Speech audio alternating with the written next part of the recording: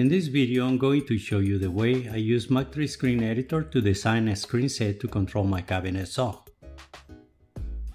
Computer control of the fence and blade position would be a cool feature to have. And at the end, I will try to demonstrate the interface using my CNC laser engraver without having to build it into the saw at this time, although such project I will try to get done in the future. Therefore, the main intention of this video is to give you an idea of what is possible to do using Mach 3 Screen Editor version 1.7 to modify the regular 1024 set. If you find this video interesting, please give it a thumbs up, comment, and if you enjoyed this kind of content, consider subscribing. Okay, so let's get to it. Notice that I got Windows XP running on VirtualBox. Now let me open Mach 3 Loader and open Mach 3. Very well. You can see the interface with the usual reset button flashing, and you can also see an LED blinking on top of the reference hole home button. Let me go ahead and reset. Before I reset the reference hole home button, let me show you that the three LEDs for the 3 axes, at this moment all of them are red. So once I press the reference hole home button, all of those LEDs turn green, letting me know that the 3 different axes are referred to their limits. Homing the machine shall ensure that we will have an accurate reading, that is, providing that the stepper motors won't skip a step. Okay, so let me press the reference hole home button. The program will immediately turn the LEDs green. However, when the machine is hooked up, the stepper motors will take some time to home. The important thing here is that the green LEDs indicate that the mechanism is calibrated to their mechanical limits. First of all, let me try to describe what's going on. This is screen set, and the picture that you see here is supposed to be my Grizzly cabinet saw, or at least a representation of it. Let me describe the controls and what the buttons do. Notice that there are 3 digital readouts or DROs, one for each axis to control. The one on the left indicates the blade tilt. We'll move the blade from 0 degrees or vertical to 45 degrees to the left, since this is a left tilting saw.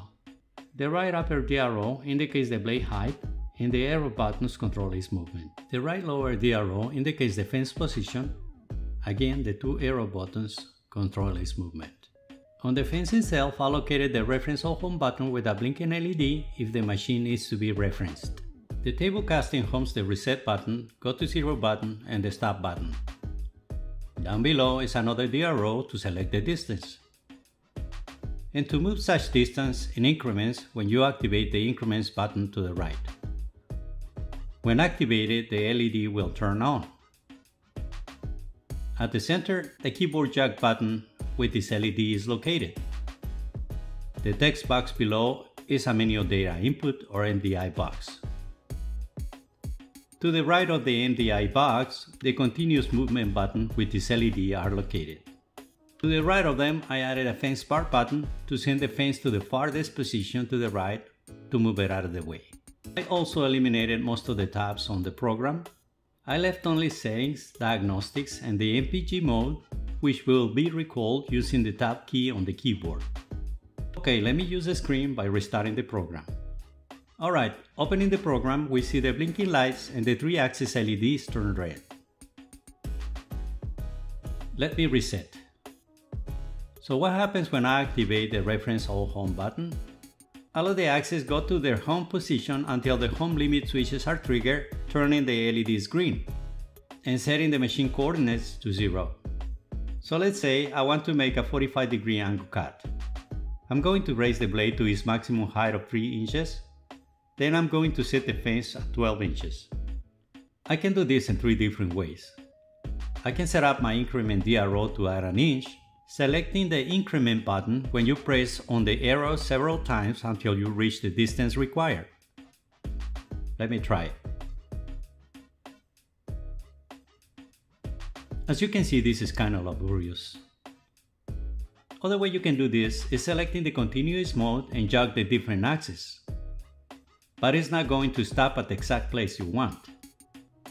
The easiest way to do this is manually entering the commands. G0 is the code for rapid movement, so we enter it first to move the fence position. Enter X12. This will position the fence 12 inches from the blade. To move the blade height, enter Y3. This will raise the blade 3 inches. To move the blade tilt, enter Z45. This will tilt the blade by 45 degrees. If you enter G0, X12, Y3, Z45, all movements will happen at the same time. You can go back to 0, entering G0, X0, Y0, Z0 and press enter, or press the go to 0 button. If you see something wrong with the machine while it's moving, you press the stop button to abort. If you need to deactivate the keyboard, press the jog switch. This will inhibit the keyboard entry. Doing this will turn both of the increments and continuous LEDs on, but you can still jog the machine pressing the arrow-shaped keys on the screen. However, the jogging action will depend on which button was active before you inhibited the jogging action on the keyboard. Notice that if I want to jog an axis to the limit, the jog will slow down to 20% of the maximum jog speed and stop at its limit. Also, if you want to jog past the upper or lower limit, the machine won't respond to the action due to the software limits being activated.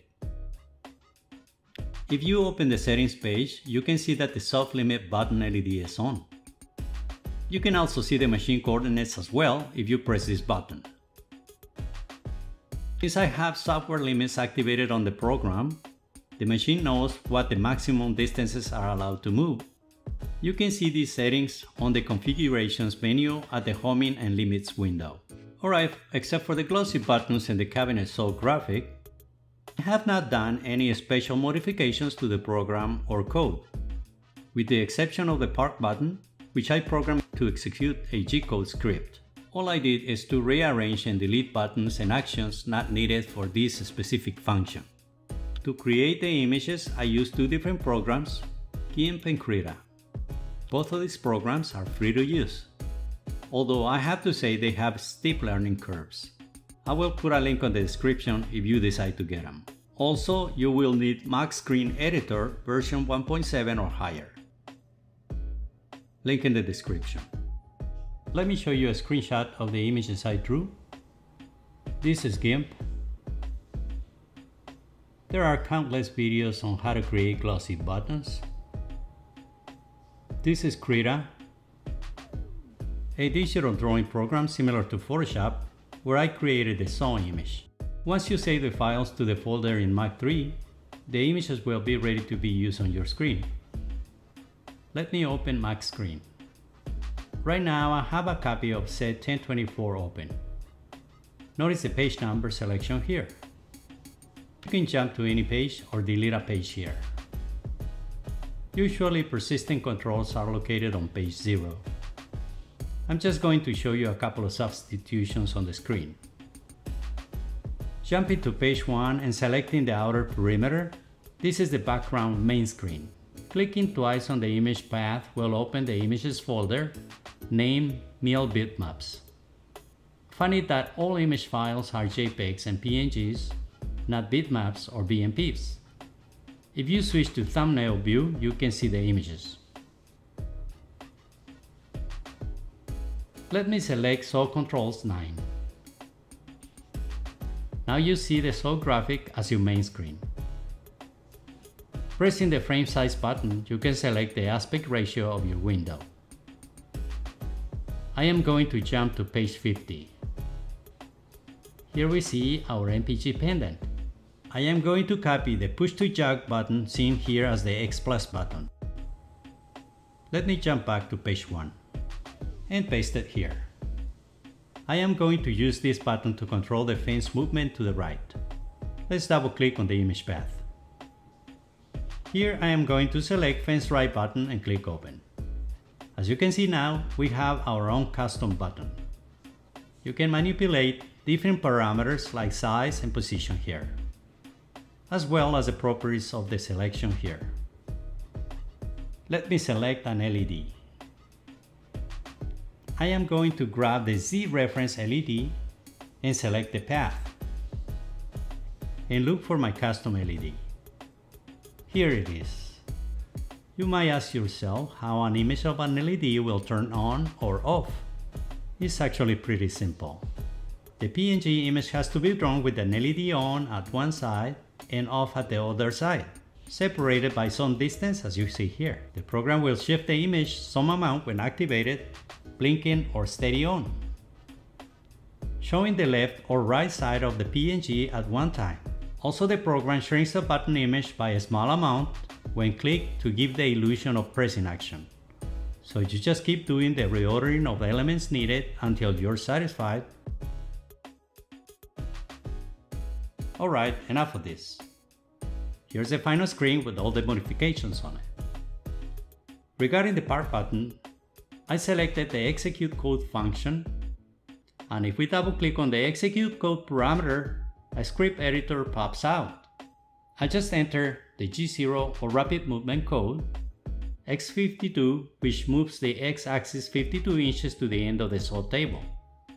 So when you activate the button, the code is executed. Simple. To transfer the screen set, just copy it and transfer it to a thumb drive.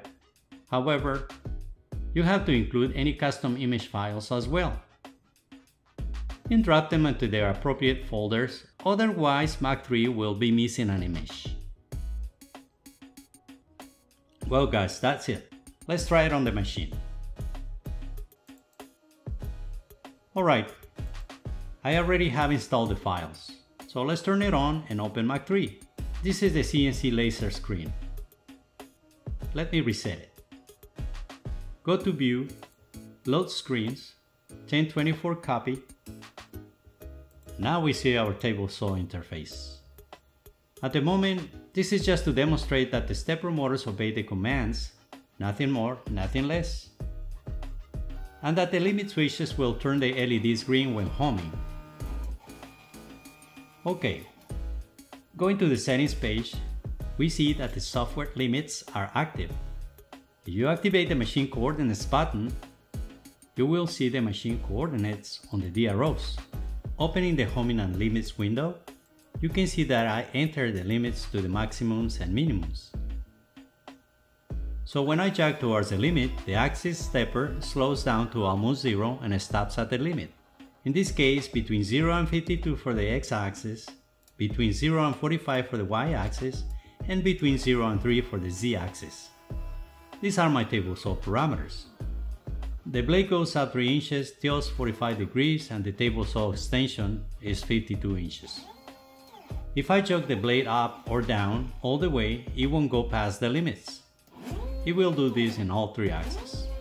I'm going to use the MDI box, enter G0, X4, Y5, Z1.5 and press enter. Easy. Go to 0.